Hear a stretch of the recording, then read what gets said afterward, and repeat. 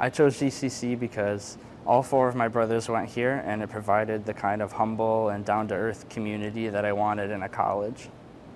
All of my favorite memories are going to be about the people that I've met and all the friends that I've made. The smaller class sizes mean you can really make a close connection with your professors as well, and my colleagues that I worked with, and my girlfriend here who I adore. I think I've really grown more confident in my abilities, and I've really learned the value of a good support system of friends and what that can do for your confidence. And I think I've gotten a lot better at managing my workload and handling stress and not putting so much pressure on myself. I plan on going home and working on striking out on my own and living independently before I decide what I want to do for a career, because I think that my major provided me with a lot of abilities that can take to a lot of different places.